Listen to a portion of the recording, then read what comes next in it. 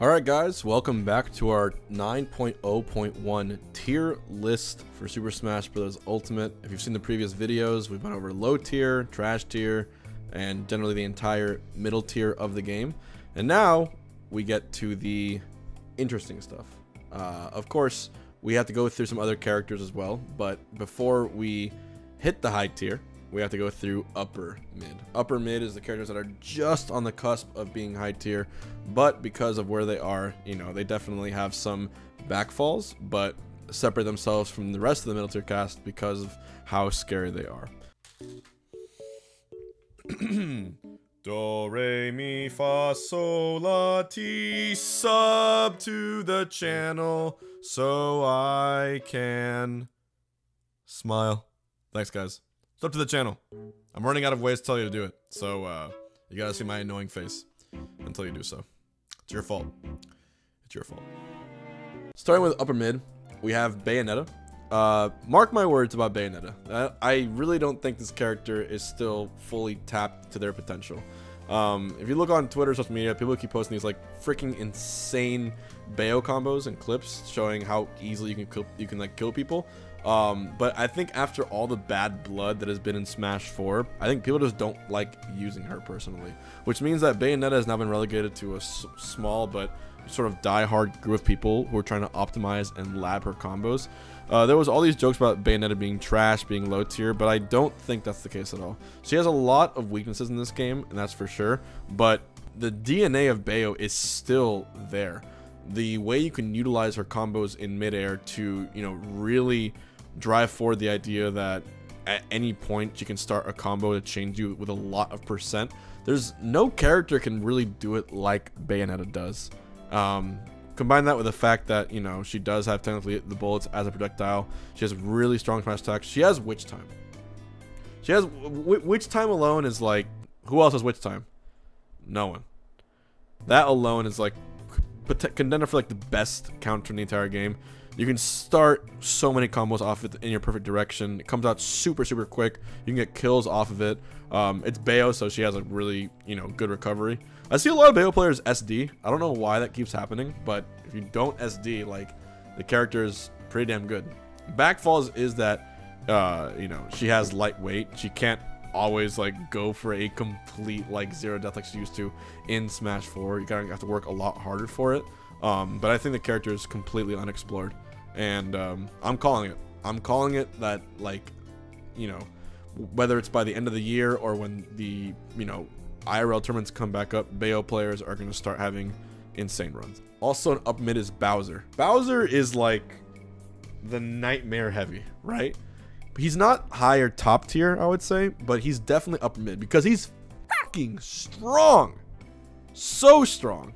And they gave him a super good command grab. I mean, Koopa Claw side B comes out so quickly, and as long as you just like find it properly, it can lead to kill confirms at like shockingly early percents if there are platforms around. Like, it's such a huge tool. If you don't believe me, just go watch like Leon's games and see what he does with Koopa Claw, the amount of times he finds it. It's incredible. I think Bowser actually like could be high. The only thing holding him back from high tier isn't like himself, it's just his matchups, right? It's the characters that oppress him. It's the characters that can pressure him and bully him and take advantage of his size like no other character can. That's what kind of holds him back. And like in a slightly more limited cast, like this would be a high tier character. But upper mid, like, yeah, Bowser can win a national. Of course he can win a national. You think Leon can't win a national? Like, and I'm happy players like Leon exist because like you really can't ignore his performances. You can't ignore everything he's been able to do both IRL and recently, of course, in the era of Wi-Fi or in the era of online tournaments. He's like a burst. He has burst options. He has up B out of shield. He has a stupidly strong back air, stupidly strong up air. He has a neutral B that if you time it right, it's a little risk and you can do like up to like 35%, I think, if I check correctly. Fire just by aiming the fire upwards, and he already kills pretty early. He lives for like quite literally the longest time in the game, so you have to have a really good heavy hit or gimp on him in order to kill him. But you know, with his recovery, of course, you can use that up B and sort of be sneaky with it to get back.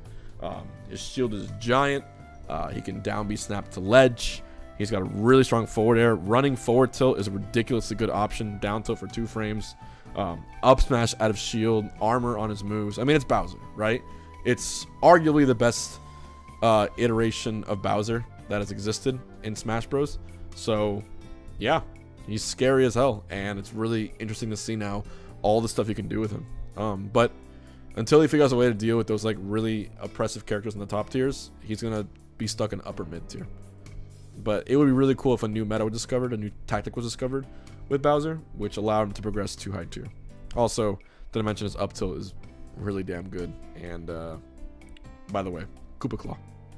Yeah, Koopa Claw. Also in upper mid we have Corrin.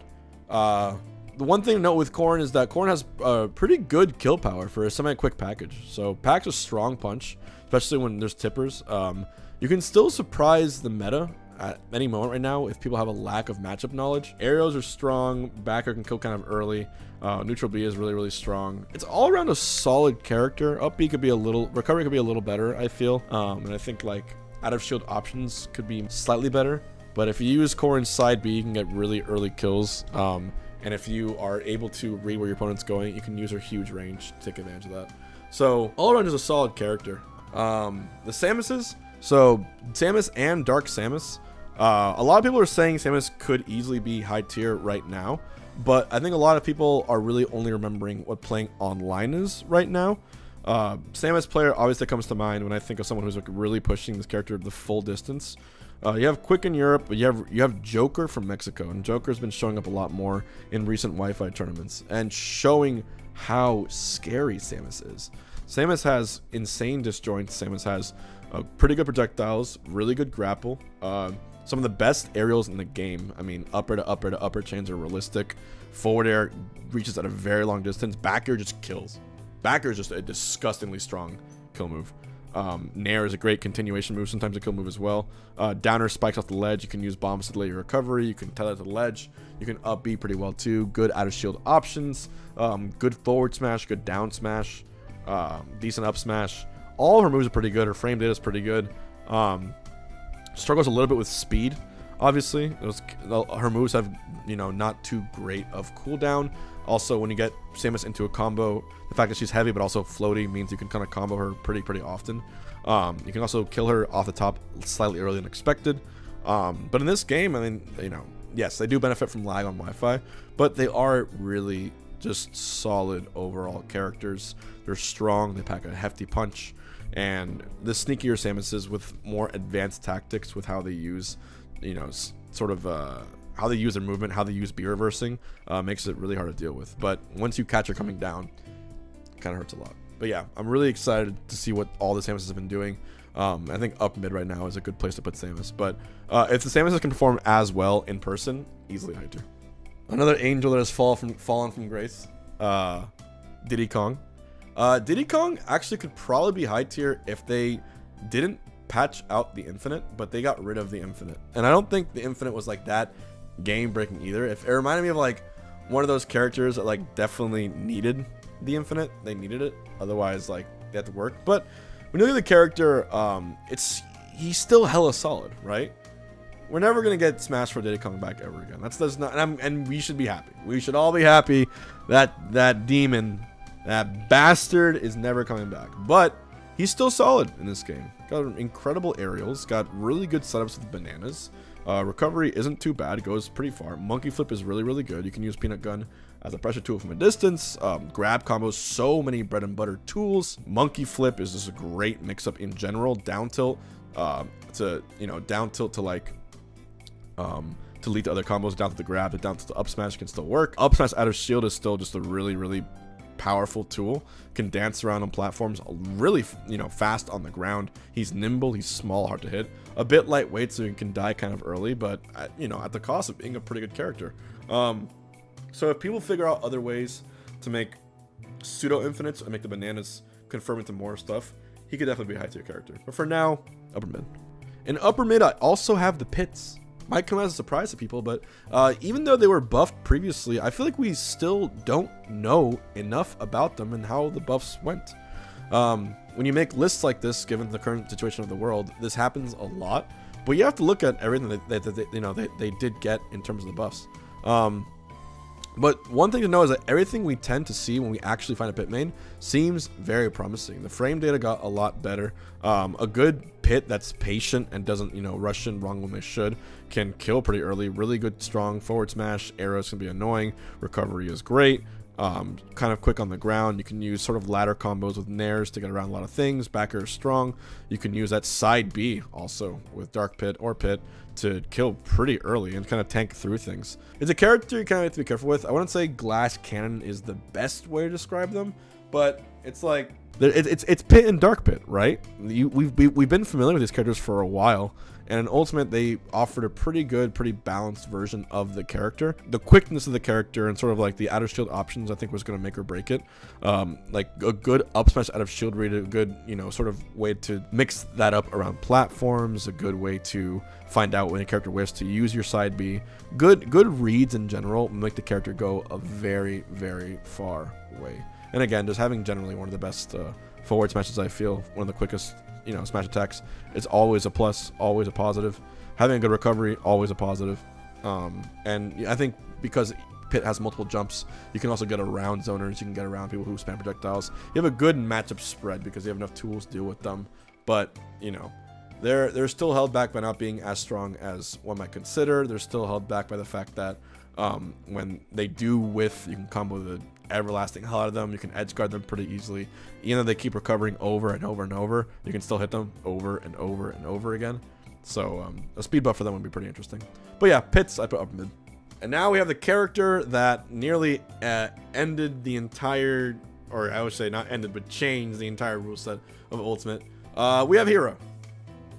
When Hero first came out, some people were arguing this character is not only potentially beyond tiers, but shouldn't even belong in the game. They were putting him top tier. They're saying RNG ruins the game. They were saying this and that. If you want a character that changes the tier list based on RNG, go for Hero. You are rolling a dice every single time you play him. Your spellbook has its own RNG built into it.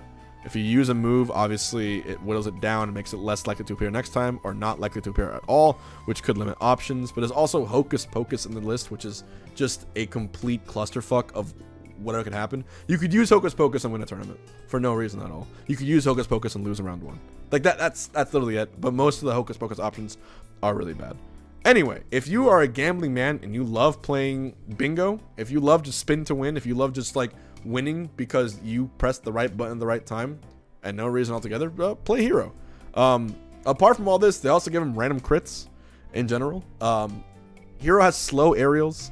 Recovery is kind of obvious, but then again, even though you can give the recovery, Hero still has zoom, and with proper spellbook cancels, you have 8 little chances to get zoom to show up in the menu.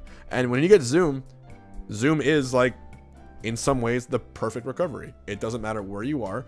It doesn't matter how far you are distance, you will be recovered back to the stage, and you can jump out of it. I will say though, with Hero, having some really stupid OP moves, also charging neutral B and killing it super early, fully charged side B killing super early. Having those stupid OP moves and decent specials, you know, not named command, do keep this character on the upper edge of things, you know?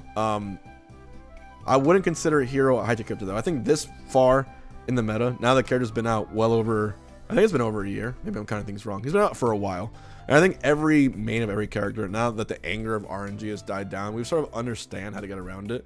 Like when he has a distance in spellbook, keep your distance. He's going to whiff, he's going to do something. Approach him from a diagonal top usually. Use your own projectiles against him. Gimp his recoveries. He has weaknesses.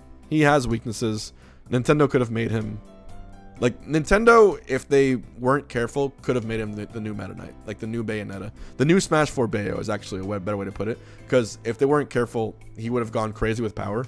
And there was nothing you can do about it. But luckily, I wouldn't say he's a balanced character. I think the crits are still pretty stupid. But, like, luckily, he has enough weaknesses to keep him just out of high tier, I feel. But on a good day, he's high tier. On a good day, he's top tier. On a bad day, he's low tier. And now we have Lucas. Look, all I'm gonna say about Lucas is this. If Nintendo wouldn't buff Ness again, then people would actually care more about Lucas and figure out how good this character actually is. Lucas is actually pretty good. He's actually pretty good. I mean, if you can get over the sound of the word PK Fire being drilled into your ear like a murder hornet, rather, if you can deal with that, then you can probably play as Lucas, and you'll notice he has a lot of things going for him. He's got a way longer up B recovery that's you have to kind of respect from a distance. He also has a grapple, which you can go to the ledge, which goes like a lot further than you think. Still has a good air dodge. Still has a pretty good frame data. He's got a really good nair. He's got projectile games that are crazy. PK Fire is just not only a neutral tool, it can be a kill move at certain times. He has an up throw kill throw, and I believe a back throw kill throw too. He's got a really impressive pressuring down smash. He's got an up smash that's one of the strongest in the games that comes out kind of delayed, which mixes you up too if you're not careful. He's got a forwarder that can kill. He's got a downer that can spike. He's got a backer that can spike. He's like just a slightly worse Ness in a lot of ways when you think about it. Like, I don't know, people just forget about him. They forget about Lucas a lot. If they buff him again, watch out for him. It's gonna be scary, I think. But his combo is definitely there, and I think the players who do play Lucas, they really dedicate themselves to the characters. And then there was some Wi-Fi warriors in the past. I think Lucas was one who just make this character look like a task, look like just zooming around the stage, doing things you couldn't even imagine. Not to mention he has the PSI magnet, his down B, which can lead into some really interesting properties and combo continuers. There's a lot of stuff, and I think actually there's even more of this character that hasn't been explored yet. And with one little buff, it could tip the scale. So keep your eye on Lucas. He's an upper mid character. He's not bad by any means. And yeah, I do think Lucas can win a tournament. Luigi. You've probably seen a lot of controversy from Luigi from the Wi-Fi Ultimate community, and for an obvious reasons. For a character with the most fucking bonkers grab combo game you've ever seen, you'd think he'd be higher. And I'll stand by this again. He's the only character, I'm fairly certain, that can just 0 to death any character, bar none if you're like really perfect. Again, I'm not in the Luigi Discord, so please call out if I'm wrong, but at this point I've watched enough Wi-Fi tournaments to know that this character, I've seen Luigi 0 to death at least 50 different characters. So I could be wrong, but it's the scariest grab in the game. To me, this is like the equivalent of Ice Climber's Wobble from Melee, but in Ultimate. Just do not get grabbed by this character, ever. Why isn't he high tier? Because he's actually pretty easy to box out, and not to mention edge guard. Off the stage, Luigi's basically praying for a misfire. He's going to use his fully charged side B to get as far as possible and as low as possible, because his jump into up B gives him a ridiculous vertical boost. But if you catch him, if you get in the way of that green missile, and pray to God you don't get misfired, 1 in 8 chance. If you stop him there, he's forced to air dodge, he's forced to jump to use his options, and then that's like when you can like kill him. I mean, at like 0. You can kill him at like any percent if you just get a good edge guard read. So that is a huge weakness of his. But honest to God, thank the Lord it's there, because without that he'd run amok. He'd run amok. There'd be 6 Luigis in top 8. Thank God his recovery has weaknesses. Thank the Lord. That's 7 out of 8 times. He's a real character in this game. If he could misfire every time, I would uninstall Ultimate and play a game with more balance, because it wouldn't be a fun game anymore. Sheik to round out upper mid. We have Sheik. Sheik still has insanely stupid frame data, like ridiculously good frame data. And you've seen now what Sheik can do with the proper combo drag downs. The character is almost back to its prime form. Like, Smash 4 Sheik was like in a league of her own, I guess if you don't include Melee. Smash 4 Sheik was phenomenal as a character.